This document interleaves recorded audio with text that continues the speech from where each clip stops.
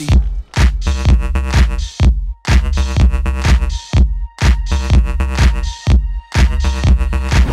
It's called a subluxation, but that means like a misalignment.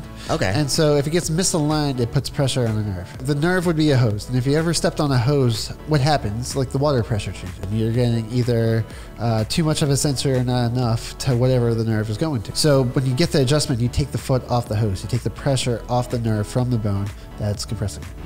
From a nutritional standpoint, the main ones that are inflammatory are like the dangerous five, which are breads, sugar, dairy, alcohol, caffeine. Those are the ones that cause inflammation.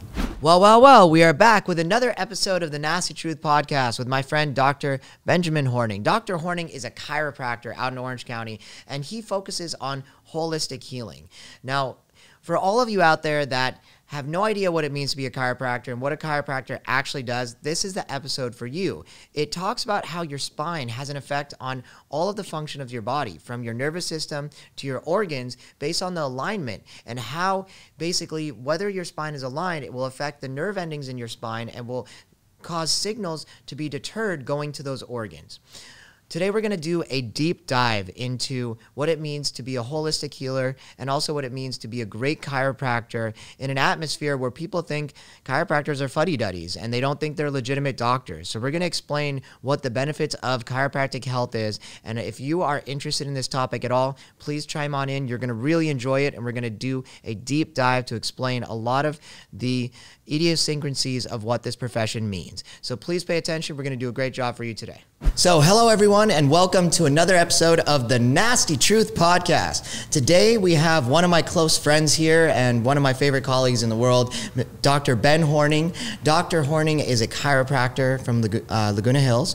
Dr. Horning, thank you so much for being here. Hey Joe, thanks for having me. Yeah, so let me go ahead and introduce Dr. Horning. Dr. Horning is a specialist in chiropractic health. He also is a specialist in holistic healing. He likes to take a different approach than most doctors, where most doctors are trying to shove medicine and pills down your throat to make you feel better, but it doesn't actually solve the problem. Yeah. He likes to look at what's making you feel sick, what is causing your pain, and try to find the root of that problem. And that's really what all doctors should be doing, in my opinion at least. And I think that's the best way to approach when somebody comes to you and is sick. Dr. Ben has been featured on many different magazines, health magazines, where he's written articles. He's been ranked as #1 chiropractor in Laguna Hills, I think like 4 years in a row now. Yeah, so he's crushing it there. He just came out with a children's book, which is the #1 ranked book on Amazon for children's health, or children's spine health. He's going to give you all the details on that. And on top of that, my man just got pretty famous on TikTok. He has like 100,000 followers. So if you want to watch him crack and rack a bunch of people and writing some funny raps and doing all kinds of hilarious stuff, please go ahead and follow him. I think it's at Dr. Ben Horning. Is that correct? That's correct. Yeah. So I'm going to go ahead and just let Dr. Ben chime in. Is there anything that I missed, or do you want to kind of get into things? No, you got pretty much everything. It was 6 years in a row, not 4 years, but... See, there we go. Yeah, who's bragging, dude? There's a good thing to brag about, dude. When you're ranked #1 for anything, everybody needs to know, dude. I'm a huge advocate of that. So great job. Awesome, thank you. Yeah, of course. So, like I said, Dr. Ben is a chiropractor. So, I know chiropractors get a lot of bad shticks, right? A lot of people call them fake doctors. Mm-hmm. They think that they're going to go into the chiropractor, they're going to get their neck snapped in half, and they're going to die, and they're never going to walk out of there again. I know my parents definitely had that stigma for a very, very long time. Sure. You know, why do you think that chiropractors get such a bad rap? There's a couple of reasons. First of all, I mean, it was founded in the late 1800s, and it was completely illegal. But it was helping people get better and better. And I believe it was in the early 1900s. I think it was like in the early 1900s, it finally became a legal practice. But we got people better. We didn't get you on drugs forever. We didn't, it wasn't like a thing that there was no hope. Like chiropractic would get you out of pain. It would handle all sorts of different problems. I think it was in the late 80s, early 90s, the American Medical Association got into hot water with the Chiropractic Association with us and went all the way to the Supreme Court for conspiracy to destroy the chiropractic profession. And so through schooling up until I think it was the 90s, they would call chiropractors quacks and things like that as a way to suppress us. But after the judge ruled that, that got away from a lot of the medical school's dogma. And so a lot of newer medical doctors don't have that point of view. But if you talk to some of the older ones, you'll run into that. Got it. So it was almost as if the medical profession was trying to shut you guys down because they didn't want you coming in and helping people heal in a more naturalistic way. 100%. Yeah. Got it. And so what does it mean exactly to be a doctor of chiropractic? Does that mean you're only allowed to work on spine health? Can you prescribe medicine? Can you please break that down for people so they can kind of understand? Yeah, no, chiropractic helps the whole body. You adjust the spine to help the nerves that go to every muscle, cell, organ, gland in the body, and you help the body heal itself. Now, we don't do medicine in most states. I think there's a few states that we can prescribe medicine, but as opposed to that, we do alternatives like herbs and supplements or nutrition or just the adjustments themselves. And that usually helps heal the body on its own. And I know a lot of chiropractors don't even want to prescribe medicine because then that gets into things like opioids and addiction and problems like that. Some people want to prescribe medicine to help people get off of it, but at least here in California, I'm not allowed to prescribe anything. But I can give you nutritional advice, herbs and supplements, and there's a lot less side effects for some of those things. Got it. Understood. So when you see behind someone's name DC, that usually means Doctor of Chiropractic. Correct. Versus somebody that has MD, which is medical doctor. Yeah, correct? There's all sorts of different doctorates. So DC stands for Doctor of Chiropractic. And for the longest time, insurances would only pay for low back pain. So that's why a lot of doctors chiropractors only do low back pain, because that's the only way they would get paid. And so that's why that's there. But we treat everything. I mean, if you have like headaches or migraines, we can work on those. If it's low back pain, we can do that. Shoulders, elbows, more musculoskeletal, but we have things to help internally as well. And there's just herbs and supplements that can do that.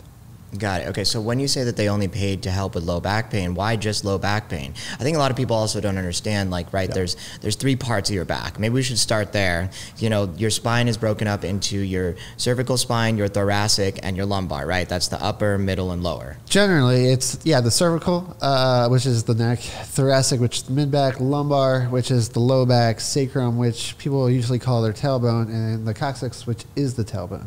So it's actually 5 main segments. Sacrum's fused and the coccyx is fused, but when you're a kid, those are mobile bones. Got it. Okay, and then why do you think that they only wanted to treat or allow for treatment for the low back pain instead of the other parts of your back? Yeah, I mean, it's kind of interesting. Mainly low back. It would also be like general skeletal issues.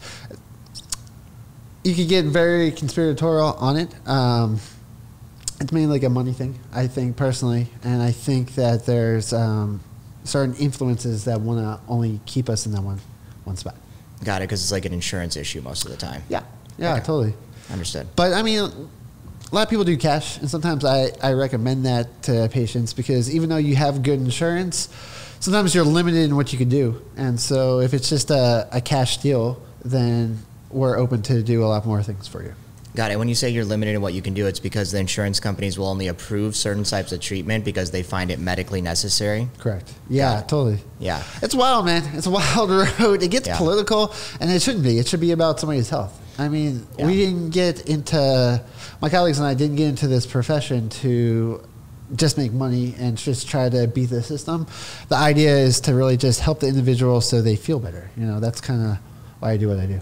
Yeah, no, I understand wholeheartedly. And if anybody doesn't know about insurance companies, I mean, the way it basically works, and you hear people complain so much, is you'll make a complaint, you'll tell the doctor, but the insurance companies a lot of time won't approve the treatment, or they won't approve what they're asking because they don't find it medically necessary to treat that patient in that way. So a lot of times the doctor's hands are tied, especially chiropractors. There's not a lot they can do unless the client's willing to come in there, pay on cash, or treat on lien when they know that they're at least going to get paid reasonable amount for their services. Yeah, it's wild. I mean, you feel bad because somebody might have the best insurance, but that's a very vague term. And I mean, I've gotten checks for 13 cents. I've gotten checks for 25 cents. Like, it's more expensive to mail me the check than what I actually got. Yeah. And then, wait, what was the cheapest check you got? 13 cents. 13 cents. It literally was more expensive to mail you the check than the one you got. That's ridiculous. Insurance companies have a special place in hell, in my opinion, but I mean, I'm sure a lot of people feel the same way. But like some of my patients are like financially hardship. You know what I mean? Like,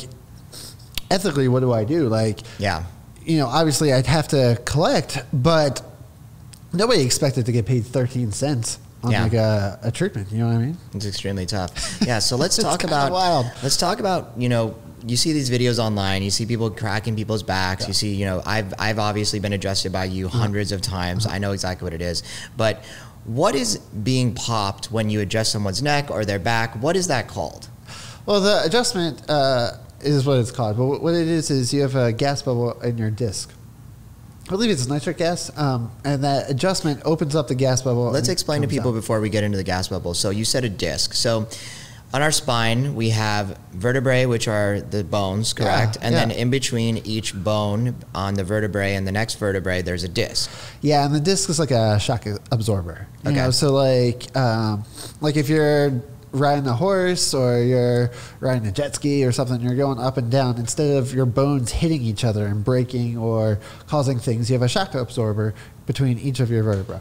So so that's what that is. And so when you do the adjustment, there's a lot of pressure from this gas bubble in the disc, and it just releases. It comes back every 30 minutes. So it's not, the adjustment isn't the crack sound. That's actually just a side effect. I could get a great adjustment on you without getting a crack sound, or I could just move your neck, half the pop sound without the adjustment. So you're saying that those bubbles that you pop, they come back within 30 seconds? 30 minutes. 30 minutes, sorry, I apologize. So 30 minutes. And then once it comes back, does that mean that you're misaligned again? No, it's just the sound. The crack sound is just a side effect. It's not the adjustment. A lot of times you get the adjustment and the sound comes, but the sound doesn't equal adjustment, which I think is a big misunderstanding because most people think that. They also think I'm cracking people's necks and it's like something's breaking or anything. I'll tell you, if anything broke, how would I even be in business? You know, like how would I even be in practice if I'm breaking people's necks constantly? It would be crazy. I mean, I think it's just all the movies we watched growing up as kids. I don't think it's even that easy to snap somebody's neck. You'd have to be like freaking Hulk Hogan or something to rip somebody's head off like that. Yeah, you just have to do it the right way. You know, like if the neck is back like that, that's probably the most dangerous, or excessive rotation. But if the neck's in the neutral position or down, or you do more of a lateral flexion, which means to the side, you're better off. What's a neutral position? Like this, right here. Okay, got it. And most chiropractic tables, they have that headpiece that goes up and down. So if you lay on your back, you're going to be more in the flexed position, which is safer for you, as opposed to leaning back like that. And most injuries do occur for people trying those adjustments without any practice, or they're not even doctors. They're not even chiropractors. No. You know, like I've heard stories of people getting bad neck adjustments from like a jiu-jitsu instructor that wanted to try it out. Yeah. Or a barber, you know. What can happen? Just you get like a strain in your neck basically from somebody adjusting it the wrong way and they basically stretch the muscle? Yeah, I mean, it could be all sorts of things. Like you could damage anything in the neck, you know. Yeah. People have gotten strokes and things like that, but that's very, very rare. It's way safer as long as the head's in a neutral position and flexed than it is back here. But even if it's back here, you'd really have to crank it. You know what I mean? So, you know, it's funny you say that because obviously I'm a personal injury attorney. So I thought that the crack means you adjusted me. I didn't realize that the crack has nothing to do with it. So when I'm in there, I'm like super excited. Like the more crack I hear, I'm like, oh, hell yeah. He just like adjusted me 100 times better than the last time he adjusted me. But you're saying it actually has nothing to do with it. Yeah, I mean, it happens with it usually because there's just so much built up tension, but it doesn't necessarily mean that's the case.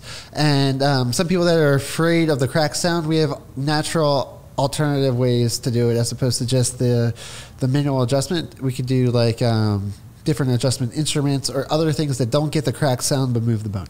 Okay, what are those alternatives? Yeah, there's like a company called Activator, which has a hand tool, and then there's offshoots of that. And so it's like a tool that you hold in your hand, and it feels like not much is going on, but it actually moves the bone. We have things called SOT blocks. These are wedges. These help for low back, and you just lay on them, and gravity does the adjustment as well.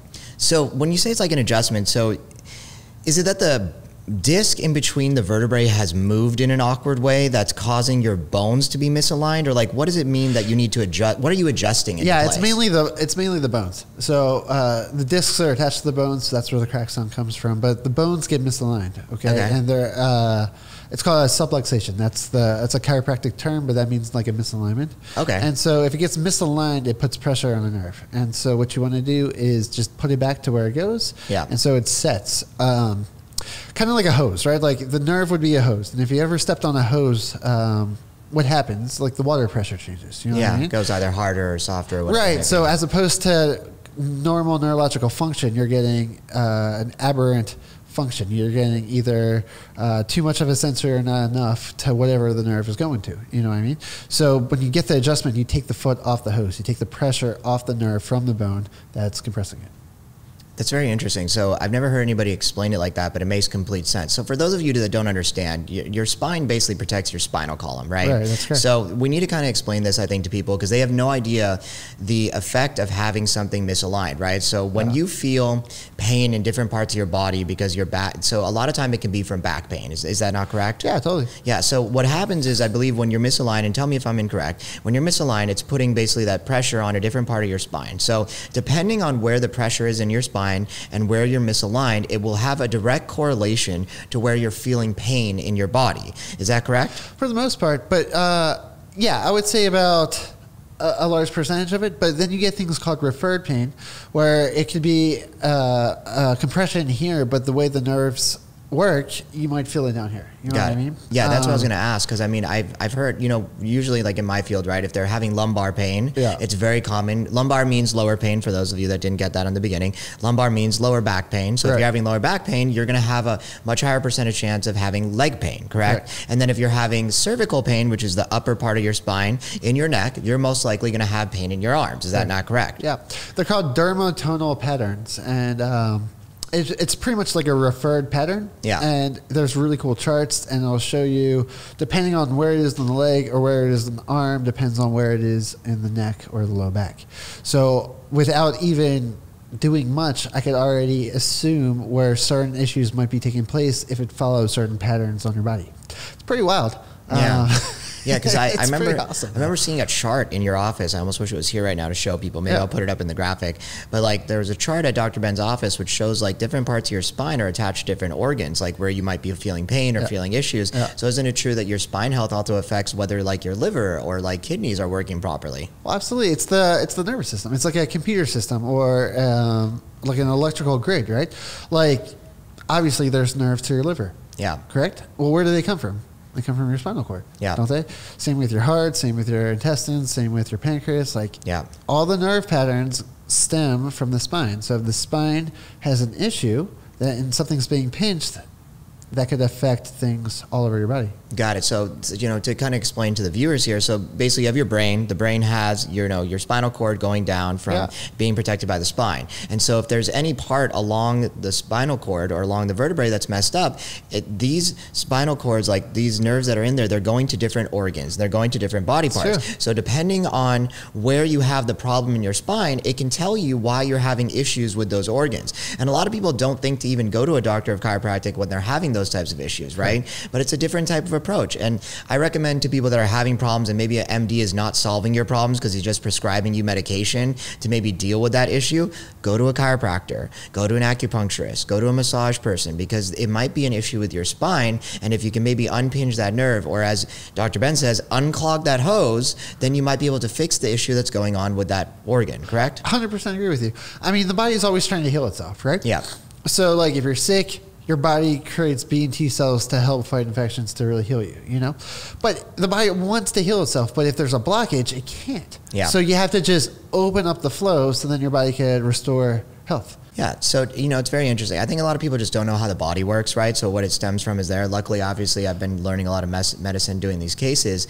And so it's interesting to see how your spine really affects every part of your life, right? I mean, I can attest to, just in testimonial for myself, for Dr. Ben, you know, the other day I threw out my back. I've never done that before in my entire life. And when I threw out my back, you know, I'm going to have Dr. Ben explain what it means to throw out your back. But essentially, my spine was misaligned. One of my feet was 1.5 inches higher than the other foot. And that's, you know, that's extremely abnormal. And if it wasn't for me going and getting adjusted there, I literally couldn't even like bend over. But the next day I was able to get back to normal. I did some yoga and I was good to go. But if it wasn't for that, I would have been basically shit out of luck. I wouldn't have been able to function.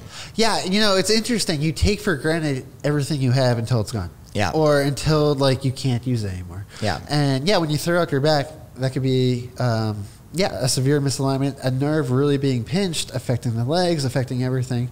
And it's usually directional. So you'll find if you bend forward, that'll cause more of the compression. If you bend back, they can take it away, or vice versa. Yeah. And so it's finding the right adjustment to do that. So directional means that the way you move, or depending on which direction you're actually going, can have an effect in the pain, like cause pain. Yeah, totally. Like say the nerve was like right here, okay? And then it was jammed like this, and you lean back, that would take the pressure off the nerve, correct? And if you lean forward, it would put more pressure on the nerve. Yeah. So you would just find certain directions to take that pressure off, and I could do that with certain types of testing to find the right adjustment for you. But even if you weren't seeing me, you could probably find certain directions that would feel better, and you would stretch those directions. Do you follow what I'm saying? Yeah, I understand exactly what you're saying. Totally. And in your case, what happens is if the back gets misaligned, the hips twist. And if the hips twist, one leg goes up and the other leg stays long. And a lot of people think they have a chronic, or they just have a permanent longer leg than the other one. That's not necessarily the case. Most people don't have that. It's a very small percentage. It's usually the hips are imbalanced. The hips are connected through muscles and things to the low back. So we just have to adjust all of them. It evens it out, and then it takes pressure off your back. And then you can do yoga and have really cool podcasts. Yeah, of course. Perfect. It's funny. Yeah, I mean, it's just, a lot of people just need to focus on their spine health, and it's something that a lot of people don't do. I know in your office, too, you have your lovely wife, Vanessa. Yeah. So, there's one thing I want to comment about. So a lot of people don't work in the same field as their significant other. Yeah. They literally have an office where they are able to provide all of the things that you need to have a healthy body, whether it's chiropractic, acupuncture, massage. I know that she also does gua sha, which is like fascia treatments. We're going to get into that next. I want you to explain, fascia, and because I believe that you have a specialty within the fascia too. But I just want to say, what's it like working with your significant other in the same office, doing the same things every day? Do you guys get sick of each other? Do you want to kill each other at some point, or do you love it? That's a great question. My wife and I have totally broken all the rules. We met as roommates, and then we dated as roommates. And everyone says, don't date your roommates, right? They say that. And we totally did. And it totally worked out fine. And then we got married, obviously. The way we set it up in the office is we do different positions. So we call them hats, like wearing a different hat for a different job. So we have different hats for different positions. So for me, I have certain hats for the office where I work on the patients as well as certain admin. And my wife has certain positions that she does. And she has her practice in her part of the office, my practice in my part. Yeah. And then depending on our positions, that's how we work it out. This way, we don't butt heads. Like if this is her responsibilities, then that's what she's going to be doing. And these are my responsibilities. And we just run it like that. But since it's two different professions, we don't really butt heads. We do share patients, but we share patients attacking the problem from our perspective, but we don't walk on each other's feet. It totally works fine. One of the benefits for working in a profession where it's you deal with a lot of people, and I'm sure you run into this as well, is you see so many different types of people that are successful, people that aren't successful. And what I did was I surveyed all my patients that have been married for like 50 plus years, very happy, very successful kids, things like that. And I just wanted to survey what they were doing. Yeah. And what they said was literally every single person that talked about their successful actions as a spouse was they did like a date night once a week, no matter what, and something fun once a month. And so we adopted that as well, so we could take work away and we could keep growing our relationship. Otherwise, you end up as roommates and just coworkers as opposed to a husband and wife. Yeah. No, for sure. I definitely have been speaking to my significant other about, what we want to do. We want to learn an instrument together. Like, it's important to, do things that you're passionate about together, right? It's like, it's exciting. Totally. Otherwise, you just are roommates. That's a good way of looking at it. Yeah, and those were the successful ones. The ones that weren't so successful, they had regrets that they wish they did more with each other. I gotcha. Okay. So like I said, Vanessa does acupuncture, massage, and she helps with gua sha, cupping, and other types of treatment. And I know that you do chiropractic. So in my experience, what I've learned is, a lot of times chiropractic helps with structural pain, right? And it'll help you heal and it'll help you get better.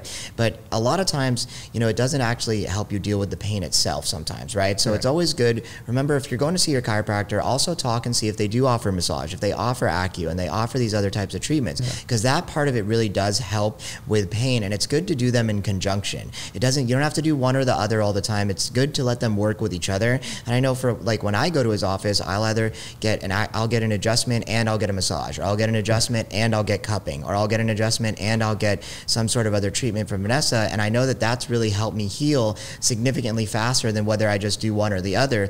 And a lot of people think they're separate, but they're really they kind of go hand in hand. Would you say that? 100%. You know, my wife does Chinese medical massage, so it's done in a specific way to really just help with the muscles. And yeah, absolutely. You don't have to just do one thing.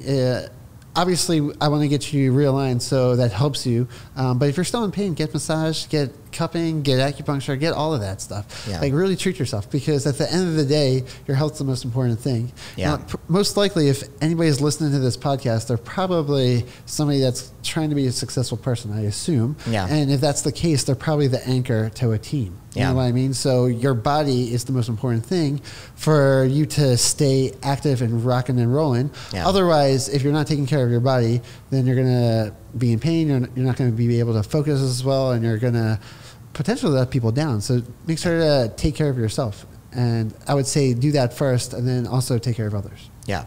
So, okay, let's talk about this. So obviously the most important thing in your life is to be extremely healthy, right? If you don't have your health, you don't really have anything. Mm-hmm. So a lot of people listening here, I've probably never even been to a chiropractor. Let's be honest. Like, you guys, you should go see Dr. Ben, obviously. But the real truth of the matter is, at a minimum, most people are not going to go every week. Let's be honest here. So how often, at a minimum, would you recommend that people need to go see a chiropractor to have at least a decent base health so that they can keep their spine as healthy as possible without being excessive about it? Yeah, I mean, it does vary from person to person. We have a couple people that come in maybe 4 times a year or twice a year, like you would for like a dentist. Yeah. That would be like the very minimum I would recommend. Some people come in once a month. If you like to do that, you can do that as well. That would probably be the least amount that I would go see a chiropractor. Okay. I get adjusted about once a month, just so you know. So. Okay, that's coming from you, and you know how important spine health is. Yeah, so that's what I do. Yeah, I mean, I know for myself too, obviously, because we're in the field, we know how important spine health is, but I go once a month myself, and I think it's great. I mean, I don't know, now that I have been getting adjusted regularly, you kind of start to realize when your shit's out of whack. You're like, I need an adjustment. Like, literally, there'll be like days where I'm like, I've been hiking with friends, I've been doing all kinds of activities, I've been sitting on a plane for a couple hours, and if you listen to your body, you know when you're in pain. So don't get me wrong, like I go once a month, but for example, when I threw out my back, I was like, I need to go immediately. Right. And so the best thing I say is listen to your body. Don't just wait for when it's hurt. Do it consistently, but at the same time, when it is hurt, make sure you listen. Don't wait 2 more weeks, because you're just going to keep hurting yourself, and go in to get some help from a chiropractor near you or somebody you trust to help you with your spine health. 100%. Yeah, totally. Yeah. That's right. Just take care of yourself. I mean, you want to eat healthy, right? You want to make sure you get enough sleep. Make sure you get adjusted too. Yeah. Totally. No, it's 100% true. Yeah. So let's kind of like segue a little bit here. So I know one thing that we do is you and I sometimes work on car accidents together, right? Totally. So a lot of people hear these terms called herniations, bulges, disc extrusions, disc protrusions. So we've explained to people what a disc is. So the disc is that part in between each vertebrae that's, I guess you'd call it like a fibrous material almost. And this fibrous material has like a jelly-like material in the middle of the fibrous material. Sure. And then in the middle of that, there is the spinal column. And so this disc and the vertebrae. Not correct, no. Not correct, okay. So you're right about the disc. The way the spine works is like you have the vertebra right here, and then you have the disc right here, right? Yeah. But the vertebra isn't just this square. There's like connecting pieces. So there's like, you have this, and then you have like a circle, right? Mm-hmm. And in the circle is where the spinal canal goes through, okay? But the disc would be right on top, right? So you still have this. So a disc herniation would look something like this, where the disc is right here, and here's the column, and it pushes out towards in the center of the column. Does that make sense? Yes. Cool. The difference between each one is just the how much of it is it? Like if it's a disc bulge, it's going to be a little bit less than a full-on disc herniation. So that's what that is. So it's the level that it's coming out in that canal. Great. Yeah. Okay, understood. Yeah. And some of them are almost interchangeable. But yeah, that's kind of like the deal. So what causes a herniation or a disc bulge? Yeah, well, it's typically people in their late 20s through their 30s until their early 40s is the most common time to get a disc bulge or a herniation. It could be from multiple different factors. It could be from an accident, like a car accident or a slip and fall or something like that. Believe it or not, poor suspension actually causes a lot of disc herniations. Poor suspension, like in your vehicle? Because think about that. You're going up and down like this, and that's hitting and making the bulge or the disc constantly be using it because it's a shock absorber, So like horseback riding and like poor suspension in cars could actually cause disc herniations. You have certain types of inflammatory conditions that would cause the whole area to inflame and then cause damage to the ligaments surrounding the disc. So even though we made it pretty simple, right? Like you have your vertebra and you have your little disc and you have your canal and all that stuff. They're all surrounded by ligaments. So if there's damage to those ligaments, then that would make it a weak spot for a bulge to go through. So those are like the main reasons. Okay, got it. And these are sometimes caused by acute injuries. Acute means like short-term injuries, such as like bouncing up and down or getting hit by somebody. Correct. And so, what can people do to help heal these injuries once they know that they happen? Well, I would see me. I would see or somebody. I would get adjusted. PT is great too. You could do physical therapy. You could do stretching and things like that. Those are fantastic. Those tables where you strap your feet and you hang upside down, those are pretty good as long as you have like normal blood pressure and stuff like that. Things to open it up. I mean, the idea is you want to open it up, create a negative pressure to pull the disc back in. Got it. Yeah, totally. Okay. Yoga's great, things like that. Yeah. So I was going to say, so in regards to helping your spine heal, right? You've recommended different types of treatment. Is there anything that people can do at home on their own that you would recommend? Like what types of food are extremely important for your health? What types are for your spine health? What types of, supplements would you recommend? Because I understand you also have this holistic approach. So obviously you can provide the treatment, but what can people do on their own to make sure that they're taking care of their spines or stuff that they can do? Yeah, that's a great question. I mean, you could do stretching. Like I said, yoga's great. You could work out, obviously, and strengthen your core. That's obviously a very common thing that people do. From a nutritional standpoint, the main ones that are inflammatory are like the dangerous 5, which are breads, sugar, dairy, alcohol, caffeine. Yeah. And maybe even nicotine. So sometimes that's a big ask for somebody to cut out all of those. I would recommend if you wanted to get started on a healthier lifestyle, maybe pick 1 or 2 and then try to cut those down to a minimum. Those are the ones that cause inflammation. Okay. Things that you could do to help with the spine, omega-3s are great. You could take those. Glucosamines are good. Things like that. You could take enzymes. Enzymes help transport things. So if there's a damage to an area, taking enzymes could help as well. And these are all supplements? Yeah, they're supplements. But you want to eat healthy. I mean, supplement is a supplemental thing to your diet. That's what supplement means. It's adding on to your diet. So if you eat healthy, and stay away from those foods I told you, you probably wouldn't need as many of them, but you could still take things like that just to get ahead. Because you have to think, when it comes to your health, it's not just being in pain or not doing good. You can be normal or you can be above normal. You know what I mean? A lot of times people come here and then they get to here, like they get back to where they are before they came to see me, and then sometimes they want to get better. I have a lot of athletes. I have collegiate athletes. I have professional athletes that come to see me. They don't come because they're in pain. They just want to be better, right? Like if a nerve's pinched at like 5%, well then they're 5% less strong, right? So they might get adjusted before they do a workout, or they might get adjusted before a big game or something like that, just to give them that extra edge. So you're saying that pinching a nerve can literally affect your muscle strength? Yeah, 100%.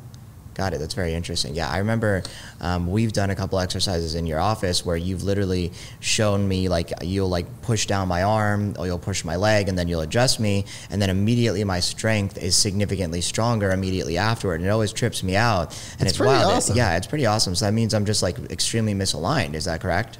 Yeah, or you're just misaligned. I mean, that's what I'm saying. Like, if a nerve's pinched, it doesn't mean that it's going to cause pain. Only a small portion of that nerve has pain sensors. There's other parts of that nerve that do other things, including strength. So yeah, absolutely. You're misaligned enough where the muscle's not as strong as it should be. Very interesting. So it's good to adjust it and get it back, Yeah, no, I completely agree. And so, like, if you're not in pain, but you're an athlete and you want the edge over your competition, yeah, maybe that 1 or 2% of the misalignment would be that important to you to get adjusted before a game. That's wild. It's almost as if like you should go talk to some like high schoolers or something and be like, hey, do you guys want that extra edge against the other team or what? And then like maybe they could like hire you to come in then and do that for them. That's cool. I mean, a lot of schools do that. A lot of schools, every professional team and college team have chiropractors. Yeah, it's important. Totally. Yeah, that's very interesting. I know too, a lot of like bigger companies and stuff, they'll come and like they'll hire somebody like you and they'll bring you to their office to like adjust everyone because, you know, a lot of people don't even realize like, so my job, I sit at a desk pretty much like 90% of the day. You know, really what being an attorney means is you're a professional email responder. So you're sitting at your desk all day, the same exact position over and over again. And I didn't realize for the longest time that my posture was really bad. And so for that reason, I started getting like a posture assistant so I could sit back better and I could adjust my posture. And I was having back pain for the longest time. So for the 80% of you out there that literally sit at a desk all day, every day, and that's what you do, you have no idea how important your spine health is, right? Like sitting all the way back in the chair is something that's extremely important. Putting your back up properly, having an ergonomic chair. These are all things that you should look into because one day or another, you're gonna wake up and you're gonna realize you're sitting there like this, your neck is hunched over and you're just kind of, you know, you're not shit out of luck, but you're going to need to do some serious work instead of it just being a gradual over time fix.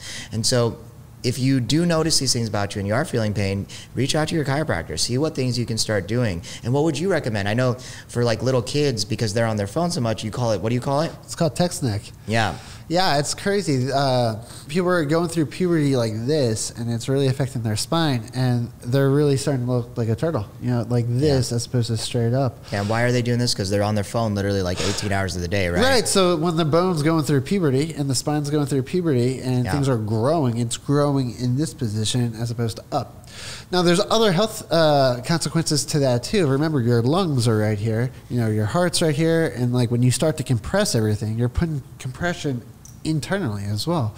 I mean, human bodies aren't meant to be on computers. I mean, when we evolved through the ages, nobody was on a computer, you know, like, so bodies aren't used to being like that. And so, yeah, I would recommend doing what you're doing, getting the posture support system that you have, like the shirt or whatever it is you have. Yeah, it's like a little device. Basically what it is like you can go on Amazon and search any single different posture one. Just find the one that's most comfortable to you. I bought one that's a little bit more expensive because I had padding. It goes, basically loops around both shoulders. It pulls me back. Then there's a second part that goes around my waist. So it literally pulls my spine and perfectly aligns it. And then it has Velcro that attaches and makes it even tighter. Yeah. And I'll sit with that for, you know, 2-3 times a week for like 8 hours at a time when I'm like working. And now I find myself like, you know, I don't have to wear it as often anymore because I find myself when I sit down at a desk, I will find myself already fixing my posture because I'm training myself. You know, you're training yourself just like an animal. You like fix yourself and you got to fix your posture. Otherwise, you're going to wake up one day and you're just going to be hunched over. Yeah, and you look great. I mean, I've definitely seen a difference in your posture since you've been doing that. So, I appreciate it. Yeah, absolutely. Cool. Yeah, it's super important, you know, guys. Pay attention to what's going on. And, you know, one thing I've even noticed too, like I have family members, like my dad, you know, he's super hunched over because he was on a computer for many years of his life and I'm trying to help him out. And once you get to a certain age, obviously your body's not as strong as it used to be and it's going to take much longer to heal. So you want to be cognizant of those around you that are having trouble with posture. And you know, especially if like you have an older sibling or someone that's complaining about my back hurts all the time, my neck hurts all the time. Well, look at the way that they sit. They're probably in pain because they're literally hunched over either on their phone, on their computer, not, you know, working out, whatever it may be, and they're having back pain because their posture is probably incorrect 90% of the time. 100%, and Advil's not going to solve that. You know, drugs are not going to solve that because it's a structural issue. You just have to open that up. Yeah. So totally.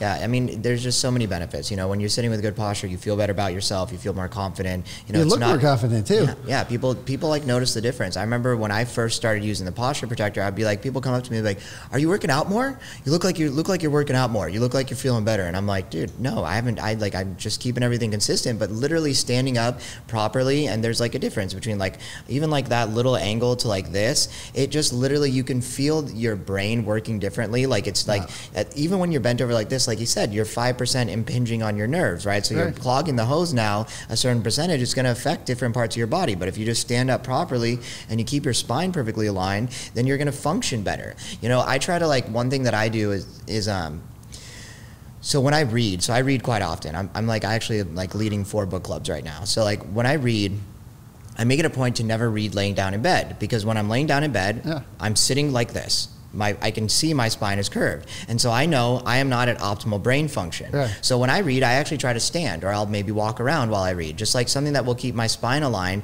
And I notice not only is my attention more focused and I'm more aware of what's going on while I'm reading, but at the same time, I'm just like, I feel better energy. I'm more focused. I'm like in tune. And it's all due to my posture, and it's all due to my spine health. And I want you guys, the next time you're trying to memorize or focus or read something, if you're sitting in your chair frustrated because you're like, I got to study for my test, and you're sitting like this, you're not going to memorize shit. You're screwed. Yeah, I mean, there's a ton of studies on brain function and spinal health. Yeah. I mean, if the spine's misaligned, if you're getting negative feedback loops in your spinal canal, it's going to affect the brain. You know, like adjustments help the brain, posture helps your whole spinal canal. So it makes sense that if your posture was better, you would think clearer. Yeah, I agree entirely. Totally. Yeah. So let's see. So I know that you have another device inside of your office. It's called LipoMelt, from what I understand. So LipoMelt is a device that is used to help heal, but also to help literally laser away or infrared away your fat under your skin, right? Is that correct? Wild. Yeah, it's pretty wild. I want to kind of like talk about this a bit. So like, what do you know about like infrared light, and what does it do for you? I mean, there's a lot of benefits for infrared light. The LipoMelt's kind of crazy because it seems like it's too good to be true. But when I was approached to get the machine, I tried it and I dropped like an inch in the first session, and I kept it off.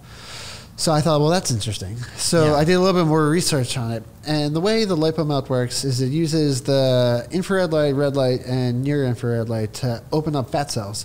When the fat cells expand, the contents in it could come out. So it doesn't kill the fat cells like cryoskin or anything like that, but it does kind of deflate it. And so the idea is if you could expand the cells so the contents come out, then we could put you on another machine, which is a vibration machine, which gets into your lymph system and you digest your own fat.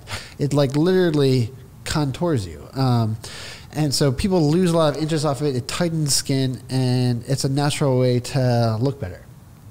I usually, if you're trying to drop pounds, you could theoretically drop some pounds off of this, but I like to add nutrition in as well. One of the reasons why we have it in my office is because when people start a diet or they start to work out, they don't see the results for another month or 2 months before they really start to see, wow, I'm really like kicking butt, and that takes away a lot of the motivation.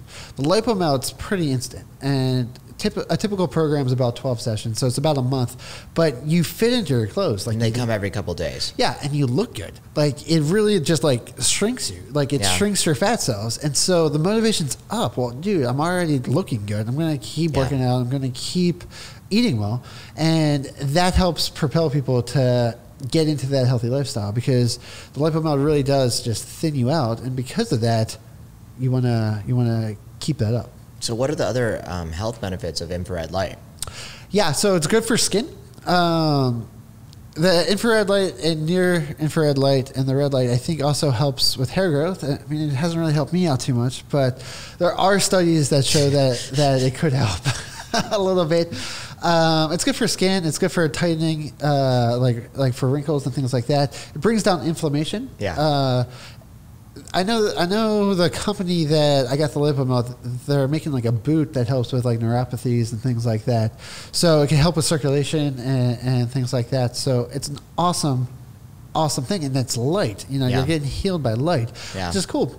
I mean, if you have a skin condition and you go outside, the UV light helps kill like funguses and things like that. Yeah. So people have known about that, but this infrared, near infrared light's really good for healing and bringing down inflammation. Got it. Very interesting. And I know another product that I've even used with your office before. So you have a cleanse. So I know a lot of people have like heard about cleanses, and you know they do all different types of cleanses. But when it comes to cleanses, like, so when I went through this cleanse, it was a very, very strict cleanse. We weren't allowed to eat processed food, no sugars, no fast food, nothing really unhealthy for 21 days.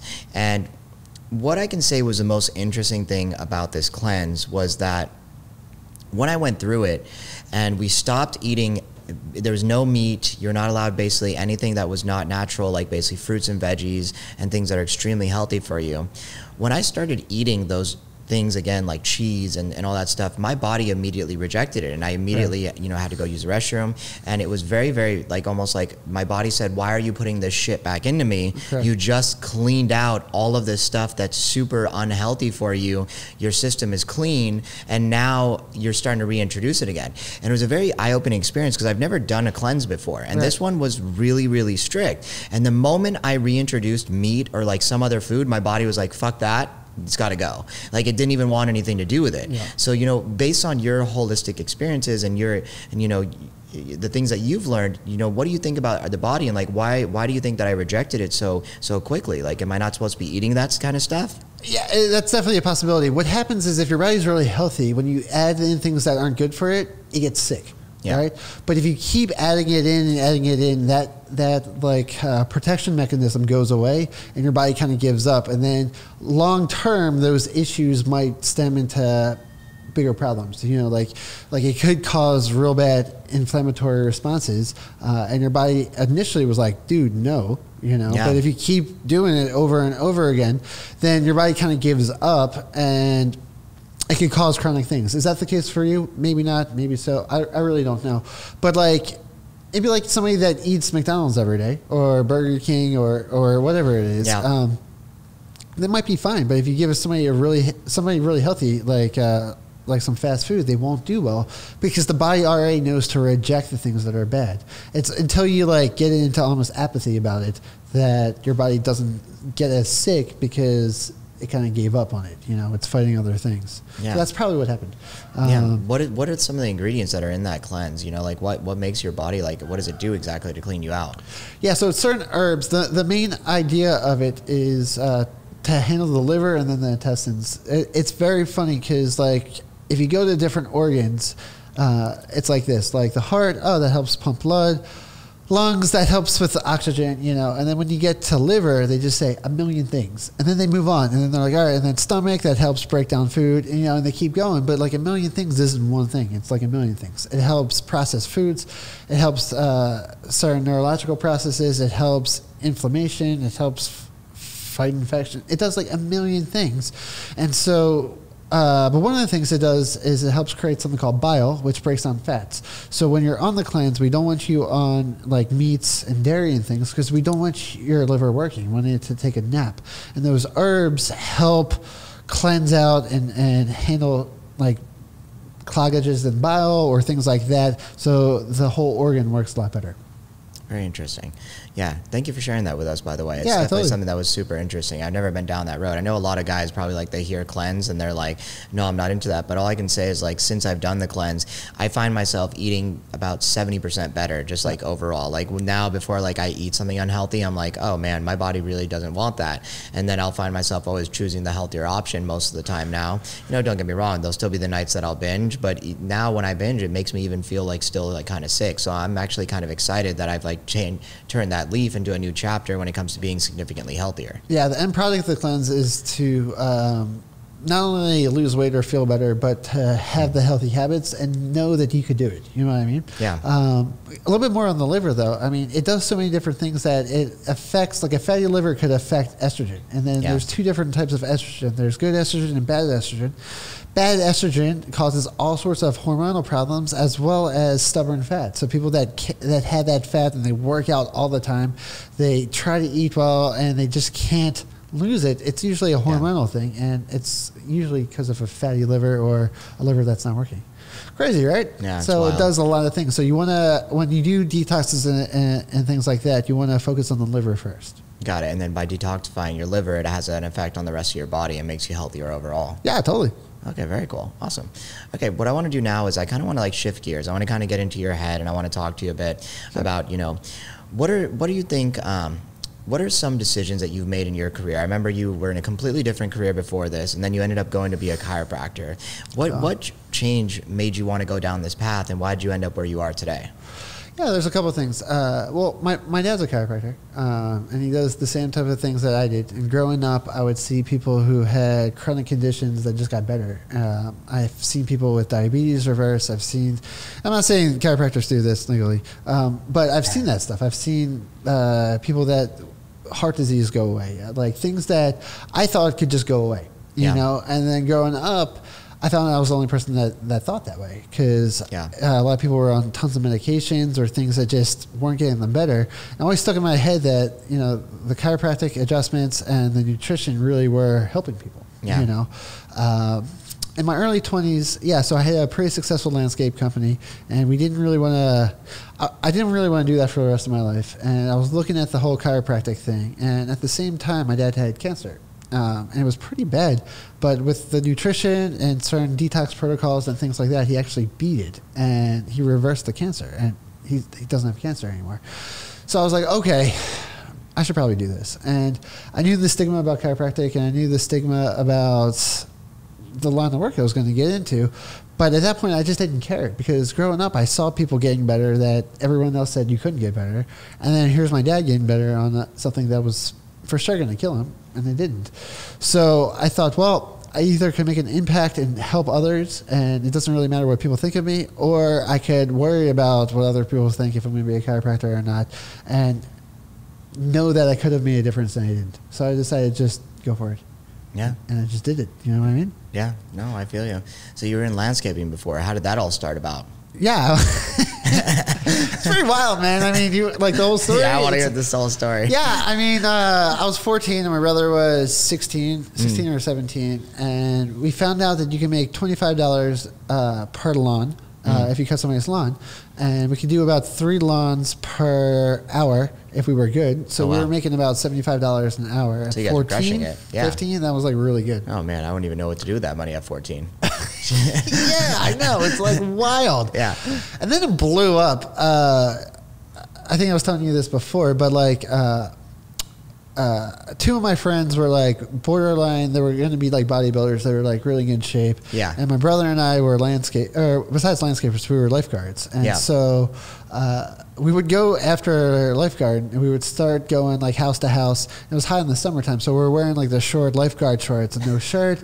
And dude, like we just got so much business. We had women drinking wine outside, watching us. They'd have parties while, like, it was complete reverse sexism. And people offering 50, like, it was crazy. The lady that would sell us mulch was like, "Hey, if you buy mulch with the shirt off, we'll give you the mulch for 50% off." Like, it was wild, like completely like. This is hilarious. It would never fly if it was the opposite way. But that's what happened, and we blew up. We got way bigger than we thought.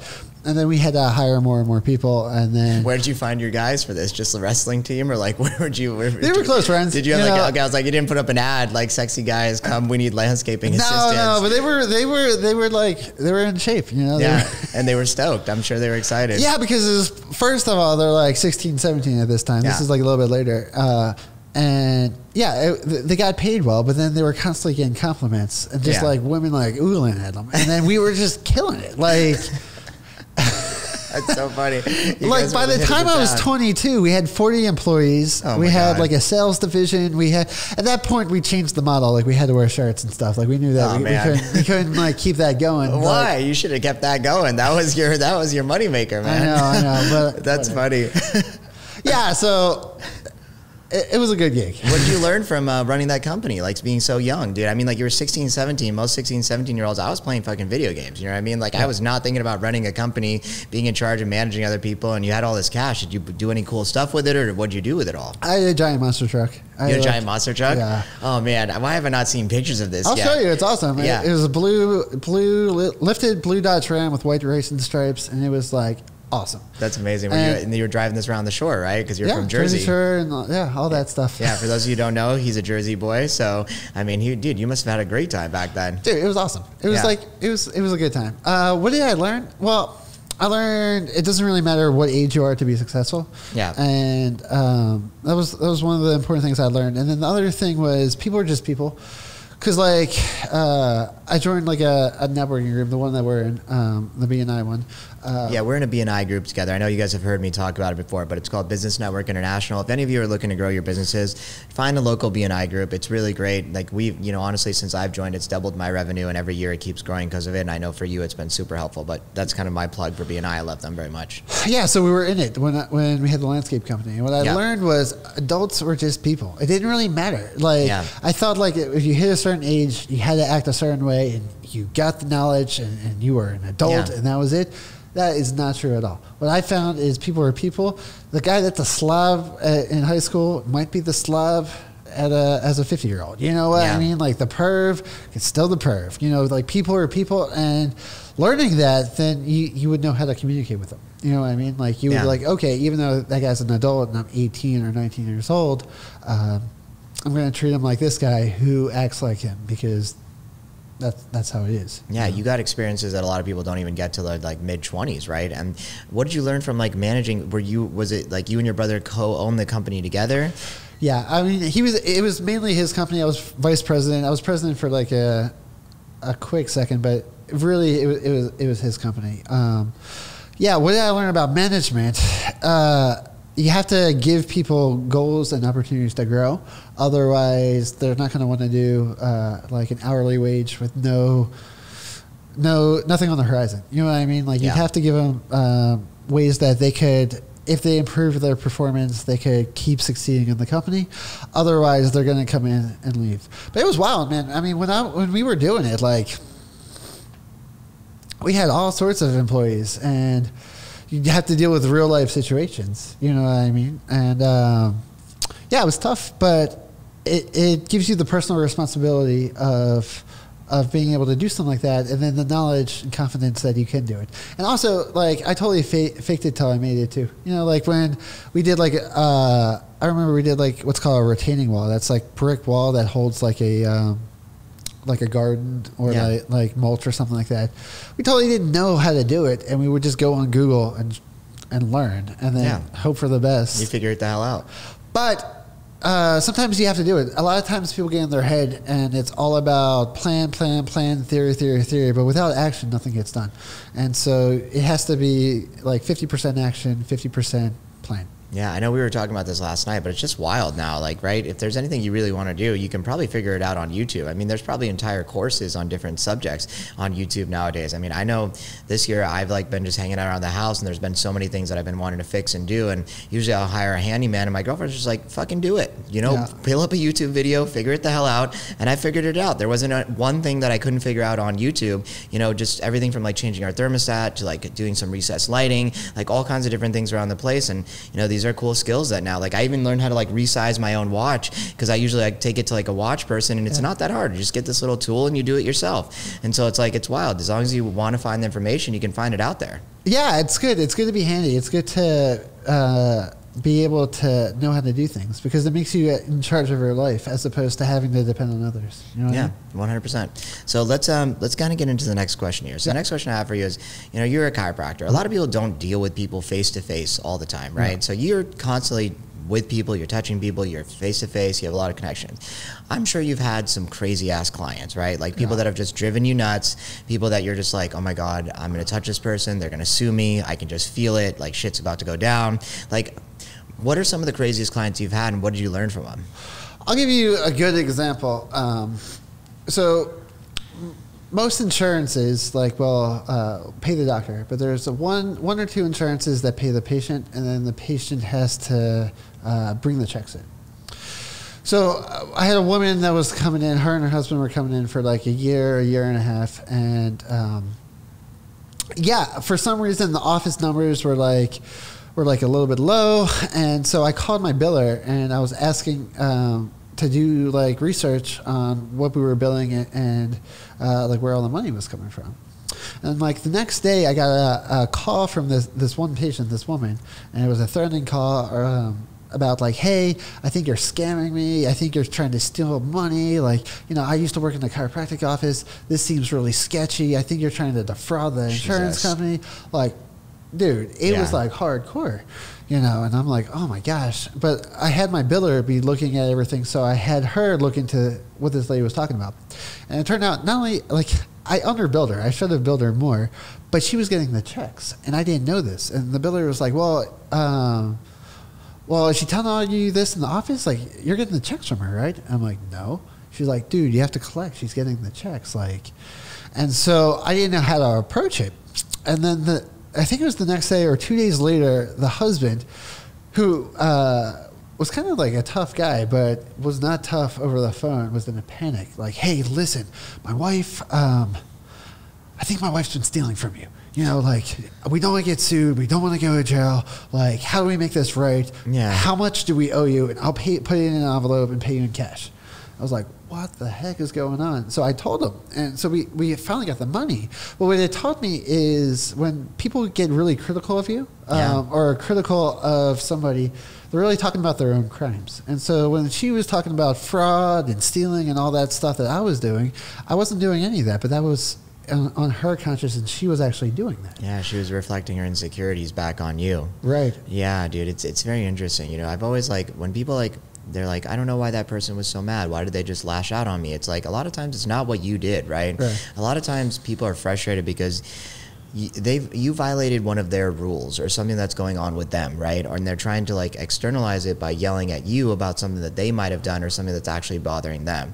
So I always try to tell people, when somebody freaks out on you, when somebody's stressed out, when somebody's just like acting abnormally, when it's not in correlation to what you did to them, it's probably because it's something that's going on inside of their own brain and something that's going on in their own four corners. So don't take it too personally. Take everything with a grain of salt. And remember, as long as you're being a good person, doing the right things, don't let other people's negativity and all their cancer and all their bullshit affect you, because then it's just going to bring you down. It's going to ruin your day. 100%. Yeah. I mean, I had a patient that he still comes in, but like one day, like he's been with me for almost 8 years. It's about 7 years. He's been a patient of mine. Like years ago, he came in and he was like, "Hey, I don't want you to touch me. I don't want I don't want you to hurt me." Blah blah blah. And he's like very antagonistic, like things that I've never. And I asked him, "Have I ever hurt you?" "No, but I don't want you to mess up today." Blah blah blah. And he was very pissed at me. And he leaves. I'm like, "Well, I don't think I'm ever going to see this guy again." And my receptionist at the time was like, "Oh my gosh, did he tell you what happened?" And I said, "No." She goes, "He lost his job and his wife left him like yesterday." And I was like, "What?" And she was like, "Yeah, he's going out after this, trying to blow out some stress." He came in like 2 weeks later as if nothing happened. Like him yelling at me, all that stuff had nothing to do with me. It was his wife left him and he lost his job. Yeah. But if I took that to heart, then I would like be stuck in like significance and what was I doing, and like I'd be all in my head and I wouldn't be able to be productive. Yeah, no, it's true, man. You kind of have to take everything with a grain of salt and realize everybody's got their own shit going on, right? Yeah. Just because it's bothering you or you got the backlash. Oh, man, I remember the other day, I was having a tough day just because of work. Like, I dealt with like a super difficult adjuster, and then like I had to deal with my bank for some stuff, and I took it out on the customer service person. And, you know, same thing. Like, that person didn't do anything wrong. They're just trying to do their job, but I got frustrated that they made me wait longer than like 5 minutes. And we live in this instant society where it's like, I want everything now. I want it done this second. I want immediately. And I let, you know, my own emotions take over because I was so frustrated from what happened before. And so the customer service person got an earful from me for like making me wait like 5-10 minutes over something that she had no control over. So it's true, you know, it's like whether you're doing it or what somebody else is doing it to you, you need to be cognizant of that stuff. And immediately afterwards, I apologized to the person because I was like, I apologize. I had no reason to yell at you. This is not your fault. And you need to kind of take ownership for what's going on in your life and make sure that other people also don't bother you when they got shit going on. That's true, because it could spread, right? Like if you didn't apologize to her, maybe that would make her in a bad mood, and then she would be taken off on somebody else and could keep going. You know what I mean? Yeah. Yeah. No, it makes some good sense. All right. So I want to ask you another question. So if you could go back in time and you could talk to little teenage Dr. Horning back in the days when he was mowing lawns and stuff like that, what is something that you'd go back and tell him? I'd tell him this. I would say, don't try to seek approval from others. Be yourself. You know, because you can't really help.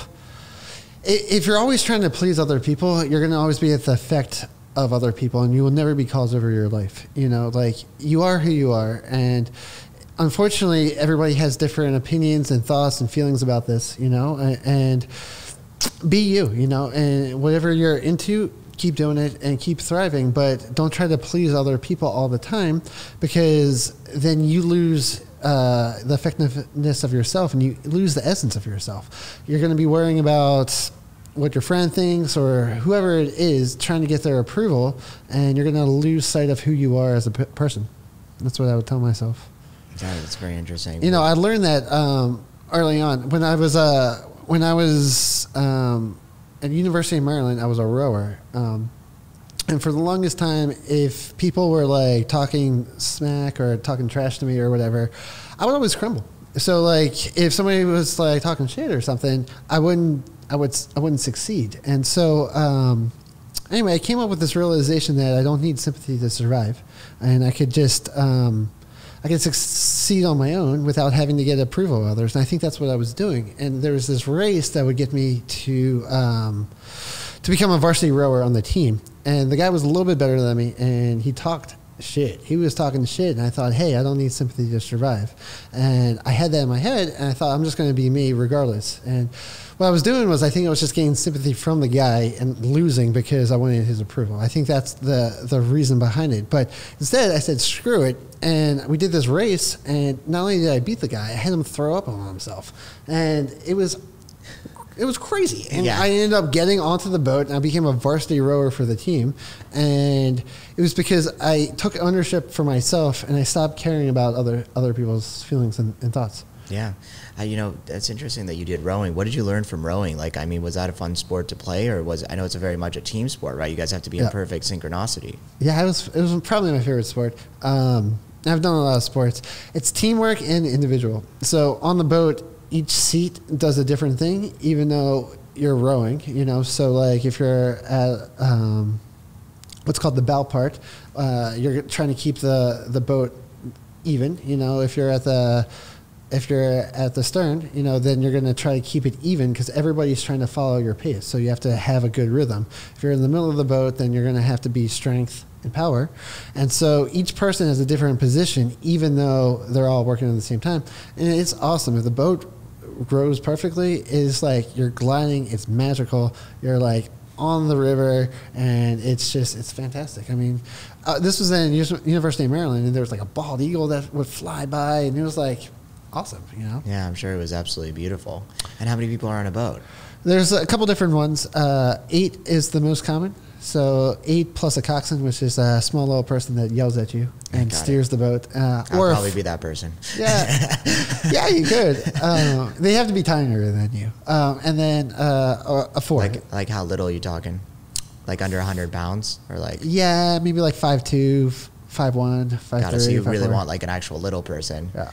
Yeah, and they're there to keep the rhythm, so they'd be like, row, or what's their job? They're steering and motivating you.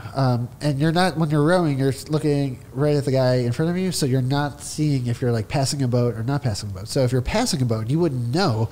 So the guy would be like, hey, you're passing them, you know? So it gets the motivation up to work harder, you know? Because, got it. So he's your eyes, he's also your motivation, and he's also steering the boat.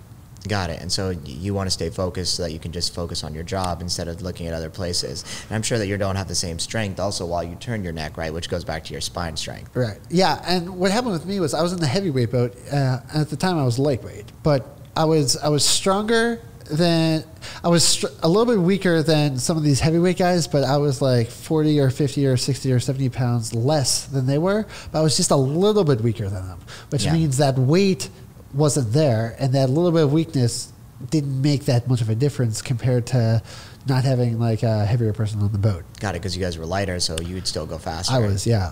That's very interesting. Was there ever a team that was just a bunch of like little guys that were pretty strong? I don't know. I've never experienced anything like that. No, I don't know, man. Maybe. So it was usually a wide range of like larger. It was mainly large guys. Got it. Large guys or medium-sized guys like us. Would it be people like football players on off season would go and row just to stay in shape? They could. They probably wouldn't be. They'd probably be too heavy. You know what I mean? But yeah, it was the most hardcore workout I've ever done. That's very interesting, in my opinion. And I've done a lot of sports. So rowing was the most difficult. I was in the best shape, and I had a team that was like your team. You know what I mean? I gotcha. Very cool. Okay. And the last question I want to ask you is, you know, you're obviously running a successful business, and you've been doing so for a while now, and you've got your head on straight. You know, you guys are doing things right. What are some of the habits, or what's a habit that you do every single day, or, you know, whether it's once a week, whatever it may be, that makes you have a successful life, or something that allows you to keep your peace, or, you know, keep sane? Like, what do you like to do to kind of stay on pace? Yeah, I like structure. So one of the things I like to do is I like I have a to-do list every day. I've had it since 2012, and it's all the things I like to do. And once those are done, then I'm able to enjoy my life. And so, like a priority to-do list, like things that you have to get done today. Yeah, 100%. Nice. I do the same thing. Yeah. Sorry, continue. Yeah, and I write it down because it feels better for me when I actually check it off as opposed to do something on like a phone or a computer. So I have a check sheet that I do every day, and then what I try to do is every month I have the monthly goals. Every year I have yearly goals, and every day I have daily goals. But they're all trying to hit the monthly goal to the yearly goal, so I achieve those things. So when those are done, then I can enjoy my life, and the pressure's off, you know. But I try to get those, and I try to make them games. And if I can make it a game, it's fun. If I make it too serious, then I get bummed if I don't do it. You know, if it's a little bit lighter, and it's not like a must-have, but like a let's go for it, it's way funner to do than if it's like I need to do this or whatever is going to happen. You know what I mean? So I do that. I do cayenne pepper in the morning. So cayenne pepper is like it gets the circulation going and it really gets you up. What do you, like a shot? What do you do? Like do you grind it up and put it in your food? Yeah, I have a liquid form of cayenne pepper, and I have I do it like a dropper, and I do a dropper into like a little shot glass with water, and I take that, and then it wakes me up, and then I take my vitamins. That's super interesting. I've never heard about that. We'll do it next time. Yeah, at the office. Yeah, for sure. And so you just like put it's like super spicy or like? Yeah, I try not to taste it. I try to just go for it. It's kind of like taking a shot, but it's healthy for you. Yeah. Yeah, and that wakes you up. It gets circulation going. It gets the mind going, and it's that's very interesting. Definitely send me some because I take a pretty like every morning I make this shake that's about with a bunch of different fruits and vegetables, and then I add these scoops of different supplement stuff, and I also put like gotu cola. I put a bunch of things. You could get deep into it. So what I'm saying is like if I put maybe a shot of cayenne pepper, I'm sure it would help it out too and just kind of get me going. But I want to try that out. Yeah, we have capsule form. And then the liquid stuff. So the capsule, you're just going to take it and it'll just work. But I kind of like the liquid because it does punch you in the face. Yeah. You know, like I don't know if it's Tony Robbins, but some of the motivational guys, they do like the cold showers or like the ice baths or like the cayenne pepper just wakes you up. Like it just snaps you out of whatever funk you're in. That's funny. I got to try that out. Going. See how that goes. Yeah, totally. Very cool, man. All right, brother. Well, thank you so much for coming on today. Totally. What I want you to do now is if you could do me a favor, please tell everybody how they can get in contact with you and how they can reach out to you if they need help. I know if you're local, it's hard. You know, it's great to come to see Dr. Ben, but if not, find a chiropractor near you that can help you out. So, Dr. Ben, why don't you give everybody your information, see how they can reach you, and if they have questions about their spine health. Sure. So the website is www.drbenhorning.com. Do you want me to give them the phone number as well? Yeah, your phone number, anything you're willing to give them. You make sure you give them your TikTok, your Instagram, all the above. Yeah, 949-422-7698. That's the phone number. Follow me on Instagram at Dr. Ben Horning DC, and follow me on TikTok at Dr. Ben Horning, and Facebook, Benjamin Horning DC. I mean, they're all there. It's my name. Just follow me on Instagram, TikTok, and Facebook. Yeah, and Parler. I'm on Parler now. Dr. Ben Horning on Parler. And then I wrote a kid's book called A Kid's Guide to a Healthy Spine, and you can buy that on Amazon. Fantastic. Cool. All right, very cool. Thank you for tuning in today. We look forward to seeing you guys next time. Thank you. Nasty.